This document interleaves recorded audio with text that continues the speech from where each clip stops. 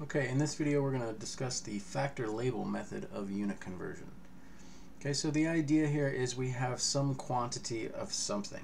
There's some numeric value, so in this case it's 2, but numeric values are meaningless unless there's some unit associated with it. What are we talking about? $2, 2 dogs. In this case we're talking about yards. So yards is our starting unit, okay?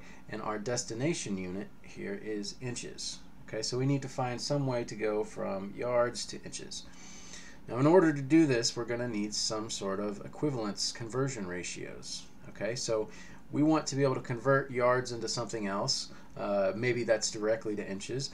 If not, maybe we can convert yards to something else and then convert that something else to inches. Right, so let's look over here at some common conversion ratios that we're aware of. All right, so these are equivalences. Right, so 3 feet is the same as 1 yard. These are equal, right? So 1 yard is the same as 3 feet. So whichever way you write it, they're equal. And you can also write these as fractions. So 3 feet per 1 yard. This is a fraction, but it equals 1 because these distances are the same. So we know from our basic arithmetic that any value, 3 divided by 3, any value over itself, right? The numerator is the same as the denominator. This is equal to 1. This reduces, right? The 3's cancel out and you have 1 left. 1 over 1 is 1, right? So we're using that same idea here, except we're keeping units. We have to keep track of units because 3 over 1 is not 1, but 3 feet is equivalent to 1 yard. So this fraction is equal to 1 as long as we maintain these units. Okay, so this is the idea here. We're going to start with what we're given, which is 2 yards. And then we're going to multiply by conversion ratios or equivalence ratios. So we're going to be multiplying by some fraction here. Now what we want is we want the yards up top to cancel. So we want the unit yards down here. So we're going to treat these units as if they were just multiplication factors, and they will cancel out. All right, so I want yards at the bottom. So I could either write this as 3 feet per yard or 1 yard per foot. But if I want yards at the bottom, this is the method that I want. So I'm going to put 3 feet per 1 yard. Okay, and again, we're just multiplying by 1 here. Right, so 2 yards, if you multiply 2 yards by 1, that's just 2 yards. So we're not changing the actual value, right? But what this does, it allows us to cancel these units out. Okay, and if we cancel those units out, all we're left with is feet. So 2 times 3 gives us the number of feet. So that's 6. So there are 6 feet in 2 yards. But 6 feet is not our goal, right? Our goal is inches here. All right, so let's look at our other conversion ratios. We have these. So we have feet up here, so we're going to want feet in the denominator. All right, so 12 inches per foot. So that we're going to multiply by another fraction, that's 1. So this is going to be 12 inches per 1 foot. Okay, and the same situation happens. We can cancel out these units. And the only unit we have left now is inches. And all that remains is doing the actual multiplication. So we have 2 times 3 over 1, which is 3, times 12, and here we have a unit, so we keep the unit. So 2 times 3 is 6, 6 times 12 is 72.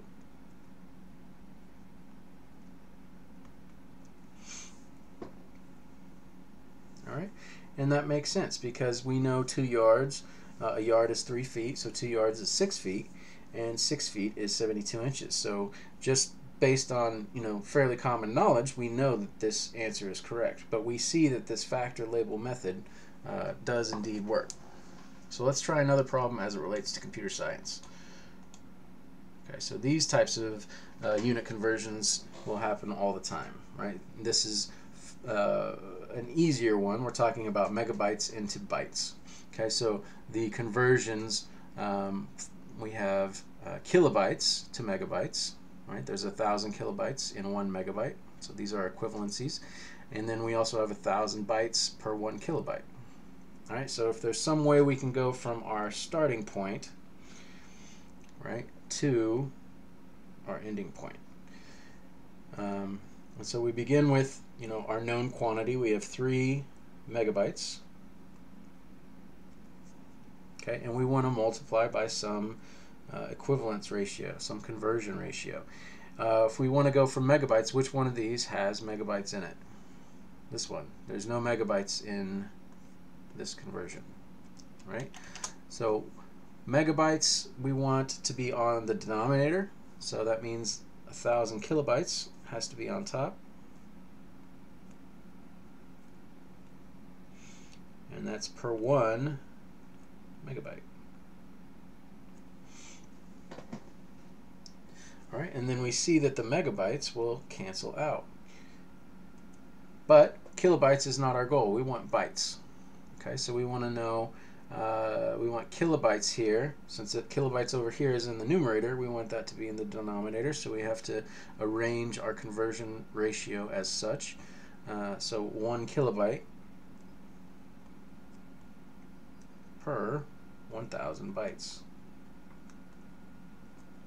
Okay, and now we have our goal, right? We see the kilobytes cross out. So now all we're left with is multiplication. That's 3 times 1,000 times 1,000. All right, but we keep our unit. These other units disappeared, so we don't bring those down. So 1,000 times 1,000 is 1,000,000 times 3. So that's 3 million bytes. All right, let's do one more example. Okay, so this one's a little bit more complicated. We see that we are going to have 1, 2, and 3 different conversions. All right, so convert 2 megabytes into bits. Now, megabytes are slightly different than megabytes. The BI means we're talking about binary. So the prefix mega is decimal. So that's based off of the international standard, the metric system. So mega is a base 10 definition. So megabyte is 10 to the 6th. Right? A kilobyte is 10 to the, a kilo means 10 to the 3rd. Right? Mega is 10 to the 6th. So the binary versions that are actually close to that value, they're not exact, but it's around 1,000, is 2 to the 10th. So a kilobyte is 2 to the 10th. Kiba. So the BI means binary. So you take the first 2 letters of the metric system unit, and the next 2 characters are BI for binary. All right, so there's 1,024 kilobytes, and notice a kilobyte has a K, is just a KB, but a kilobyte has the I afterwards. Same here, KI, MI. So this lets us know that we're dealing with the binary version. All right, it's going to be close, but you're going to see this little extra here winds up having an effect.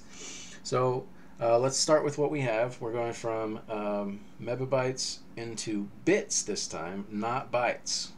Okay, so we need all these conversions. So we start with 2 megabytes. Okay, and we're going to multiply by some conversion ratio. And we want megabytes here to be on the bottom.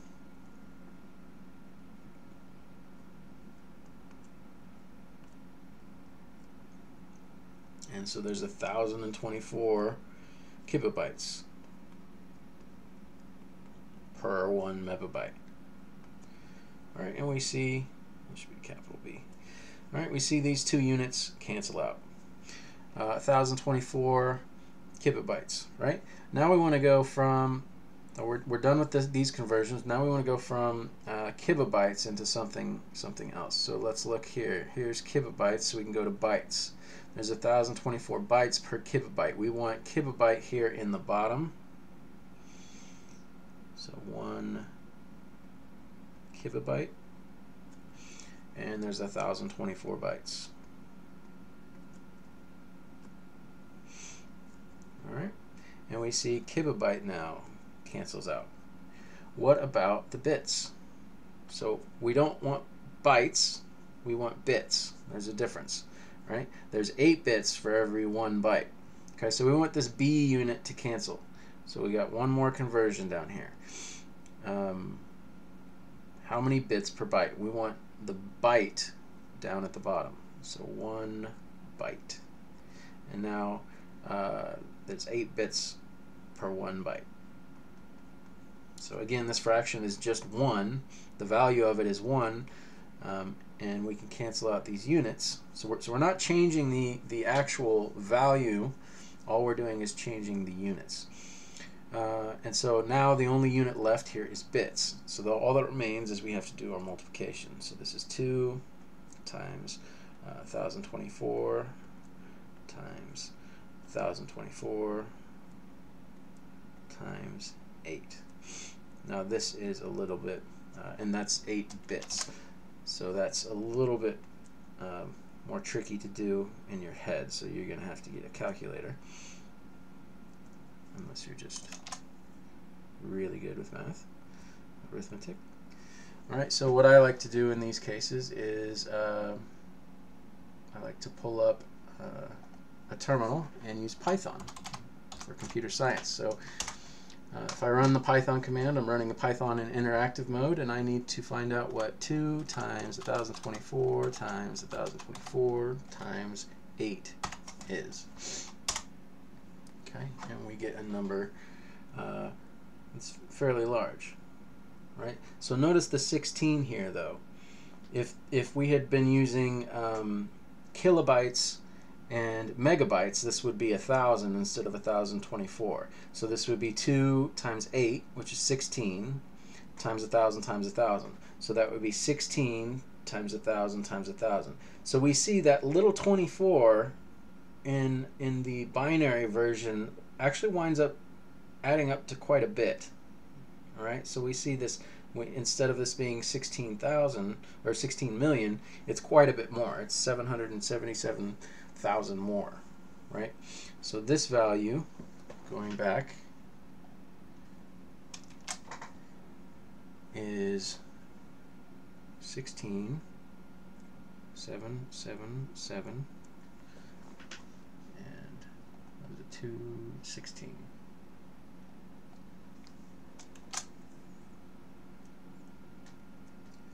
216, and that's bits.